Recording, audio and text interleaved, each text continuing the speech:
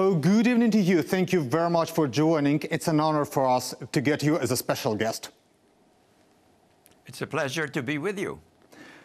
Sir, in your article published in July in the Washington Post, you wrote that Putin has three ways, three choices how to proceed with regard to Ukraine. He could pursue an accommodation with Ukraine by terminating the assault on its sovereignty and economic well-being. Putin could continue to sponsor a thinly veiled military intervention designed to disrupt life in portions of Ukraine. Putin could invade Ukraine, exploiting Russia's much larger military potential. Well, now, after more than 3 months have passed since the time of your article publication, what do you see? What path has Putin chosen? Well, first of all, I can't categorically say what path he has chosen because he normally does not confide in me, and he normally does not get advice from me. But I would say in response to those three alternatives that the most likely at the moment is the second one, a kind of harassment, maybe in the hope that eventually there'll be some accommodation and the Ukrainians, as part of it, will accept the incorporation of Crimea into Russia in exchange for the previous frontiers, or the legal frontiers. Or he might actually choose the first one, but knowing that that is, of course, an increasingly risky and potentially costly policy to pursue. Well, and what are the possible ways for the Ukraine? What would you advise us? What should be prepared for and how to get prepared? I'm sure most of you realize this, but I think Ukraine is really at a critically important historical moment. Will it succeed in defining itself as a European, a democratic nation dedicated to its freedom, dedicated to such an extent that anyone who wishes to raise their hand against your freedom knows that they're running a very major risk? I think that has to be very clear to all concerned. That certainly was not clear after the resistance-free Russian occupation of Crimea. I think it has become more the signal now, more the symbol, in view of the efforts to redeem some of the territory in the Donbass area. But there are still some uncertainties as to the extent of Ukrainian commitment to long-term freedom and independence and democracy.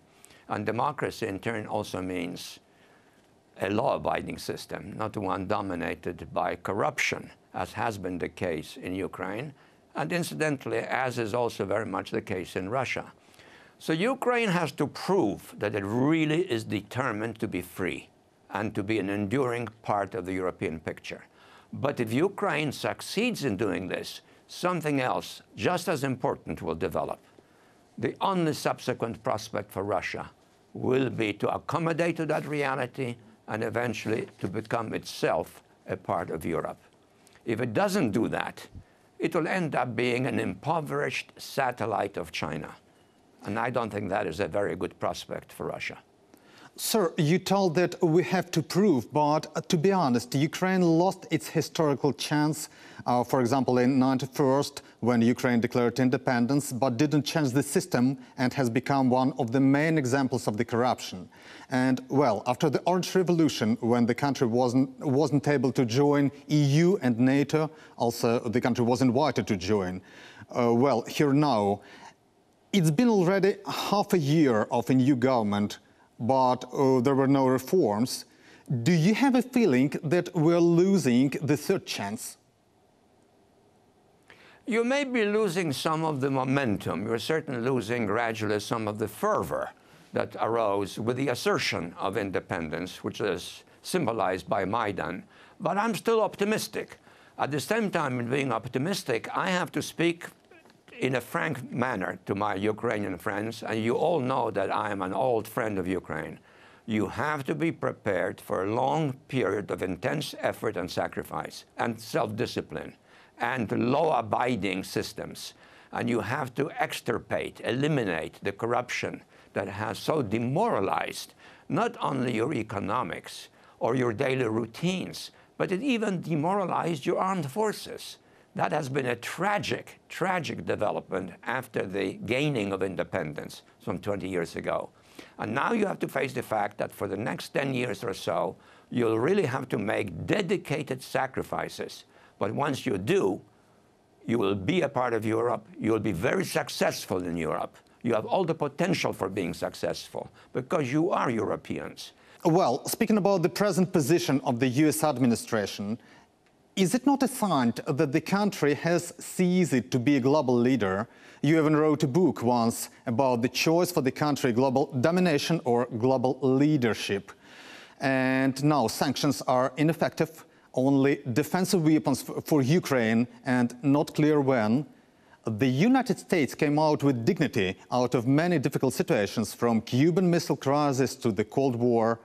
On your point of view, why is America so indecisive now? I don't agree with your question. The premise of your question is that America is indecisive. Look, the coalition of the West that's imposing increasingly painful sanctions on Russia has its own internal differences. And we were ahead of everyone. And it was the President of the United States, Obama, who said that we'll stand by Ukraine. And we have succeeded in mobilizing European support. You now have Angela Merkel, the Chancellor of Germany, taking a really tough stance. You have other European countries that are very committed to you. I think you're doing well. The point is, however, that it's up to you to assert your desire to be independent, not for us to prop it up or to push you forward. You have to set the pace. And I think you are, as of now, demonstrating an increasingly widespread realization that you have to do this assertively, on a wide basis, and for a long time to come. And then you'll be successful. This is not going to be a quick, instant victory, an instant miracle. Well, but about your phrase, the phrase which become a classic, without Ukraine, Russia ceases to be an empire. With Ukraine, the same, subordinate and then subordinated, Russia is automatically converted into an empire. How do you think, is it still so? I would change my formulation somewhat in the sense that I think it may try to be an empire, but it's going to be a failure as an empire. Because the fact of the matter is that Russia's treatment of Ukraine has made many people in Belarus very uncomfortable about their future if they become too closely subordinated to Russia. Look at how the Kazakhs reacted. The Kremlin, that Western Kazakhstan is heavily inhabited by Russians. Every Kazakh immediately thought of Crimea when they heard that. I don't think the emerging quote-unquote empire is going to be all that successful. The empire would only be successful if Russia manages to subordinate Ukraine. And yet that is proving to be too difficult because of the new mood in Ukraine and because the West is indicating quite clearly that it is not indifferent. But don't expect the West to do the fighting for you. That's a key point you have to realize. You have to be willing to do what is necessary to protect your freedom, and then one way or another, the support of the West will be there and it will escalate. Many years back, you predicted the collapse of the Soviet Union. Speaking about Putin's regime and Russia in general, how strong is the country and how strong is the regime? I think the country has been weakened. The regime is relatively strong, but unless it has successes, which are defined as truly significant improvements in the living conditions of Russian society, it's not going to be very effective. And I think this is the challenge that Putin is facing. And I hope he realizes, and if he does not, that his successors do realize, that Europe will want Russia in it. After Ukraine enters Europe, we will welcome Russia also in Europe. And Russia inevitably will be a much more promising country than if it becomes dependent on its neighbor in the East, who has its own ambitions, economic, geopolitical, even territorial. Thank you so much for joining us. You are a legend. I was enormously happy to have you as a special guest. Thank you so much, sir.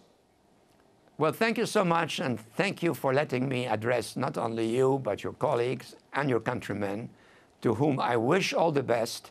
And in wishing them all the best, I want to say without any hypocrisy, I also wish the Russian people all the best, because the Russian people deserve a better government than they currently have.